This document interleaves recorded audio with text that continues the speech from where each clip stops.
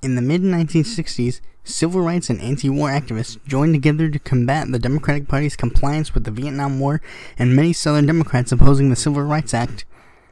Later, in 1966, 3 people ran for the House of Representatives under the Peace and Freedom Party name. Robert B. Shaw, who received 1,974 votes in Washington's 7th Congressional District, Frank Patterson, who received 1,105 votes in Washington's 2nd Congressional District, and Marxist historian Herbert Aptheker, who received 3,562 votes in New York's 12th District. Then, on June 23, 1967, the National Peace and Freedom Party was created.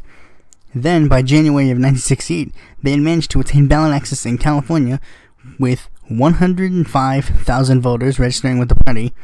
Then they later got ballot access in 13 more states.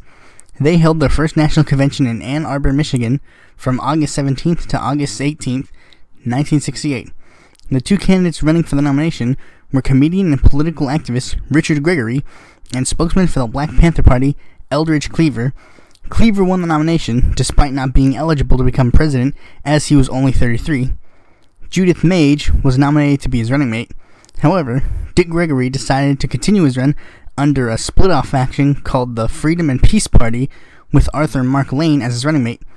During this time, the New York faction of the party was having an attempted hostile takeover by a group of anarcho-capitalists led by Murray Rothbard, and they were clearly the minority of the party, so their attempted takeover didn't pan out. Anyways, the Cleaver-Mage ticket managed to attain 0.05% of the popular vote, whereas Dick Gregory got 0.06% of the popular vote, due to Cleaver being removed from certain ballots due to his age. Fun fact, the Gregory ticket actually got a vote from prominent gonzo journalist Hunter S. Thompson. However, due to their performance, they lost ballot access in all states but California. In between the 1968 and the 1972 elections, the party ran many candidates in city and statewide elections, winning many seats in city councils across California. But in the 1972 election, the Peace and Freedom Party decided to join with the Human Rights Party in Michigan and the Liberty Union Party in Vermont to create a national coalition party called the People's Party. No, not that People's Party. This is a different People's Party, which had a platform of universal health care, legalizing abortion, legalizing marijuana, a guaranteed minimum and maximum wage, the withdrawal of U.S. troops from all foreign countries, and the promotion of the toleration of homosexuality. They nominated a notable pediatrician and anti-war activist, Dr. Benjamin Spock, for president, and D.C. Statehood Party founder Julius Hobson as his running mate. During the campaign, Spock, Hobson, and the Socialist Workers' Party ticket of Linda Jenness for president and Andrew Pulley for vice president, asked Major General Bert A. David for permission to distribute campaign materials at Fort Dix, but it was disallowed, so those 4 took them to the Supreme Court in the case Greer v. Spock, which they lost. By the end of the election, the Spock-Hobson's ticket managed to attain 0.10% of the popular vote. Later, in the 1976 election, the People's Party nominated community activist Margaret Wright for president and Dr. Ben Spock as her running mate. They managed to attain 0.06% of the popular vote. After this election, the coalition disbanded. In the 1980 presidential election, PFP chairman Maureen Smith was nominated for the presidency, and PFP congressional candidate Elizabeth Cervantes Barron was selected to be a running mate. They managed to attain 0.02% of the popular vote. Then, in 1984, the PFP chose to endorse the Citizens Party candidate Sonia Johnson, but rather than endorsing the vice presidential candidate Richard Walton, they chose to support PFP chairwoman Emma Wong Mar for the vice presidency. They got 0.08% of the popular vote. However, in 1988, many people sought the PFP nomination, but the convention was deadlocked, so the national PFP refused to endorse anybody. Those candidates were New Alliance Party candidate Lenora Fulani, school psychologist Shirley Rachel Isaacson, Internationalist Workers' Party candidate Herbert G. Lewin, and Workers' World Party candidate Larry Holmes. Later in 1992, the PFP endorsed former Rainbow Coalition director Ronald Daniels' campaign for a Better Tomorrow. Native American activist Ashiba Tupachi was selected to be his running mate. They managed to get 0.03% of the popular vote. Later in 1996, The PFP nominated candidate for California's 14th State Assembly District, Marsha Filand, for the presidency, and congressional candidate Kate McClatchy as a running mate. They managed to get 0.03% of the popular vote. In the 2000 election, due to their poor performances in recent elections, they weren't on the ballot even in California. However, they managed to get back on the ballot in 2004.